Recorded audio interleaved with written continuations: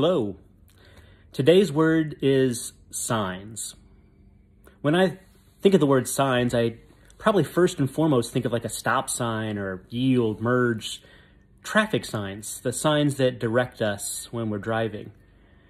We might also think of signs, recent scandal, if you will, with Houston Astros, the signals that maybe baseball players or football players, sports, give some kind of signal, signs for what is coming next, what they want a player to do or not do.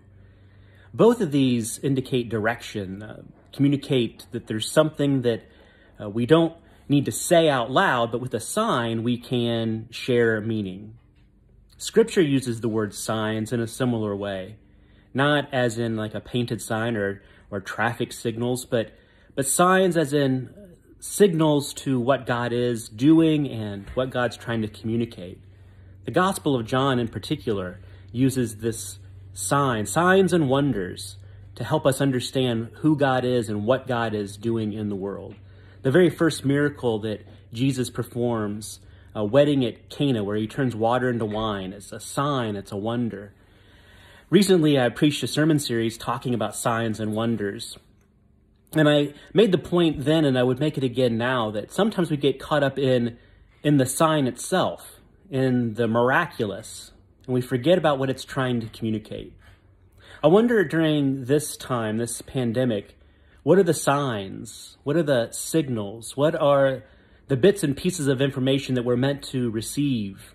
We get maybe caught up in the mode of communication, but what's the message we're meant to receive? I wonder if during this time when we're pausing and slowing down and finding a different rhythm, maybe the sign for us is that this is how we've been meant to live all along. That the way in which we live our lives, the work and rest, that rhythm of play, productivity, maybe the sign for us in this moment is not so much to focus on, again, the specific signal, but what are we meant to take away? Maybe pausing, Sabbath, resting, coming back to family, finding ways to connect with our neighbors, being creative. All of these seem to me to be signs of the time.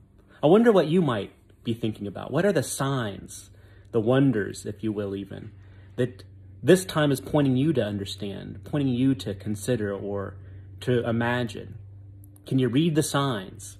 Take time today and think about how you might be receiving a message. What might you be learning in this time?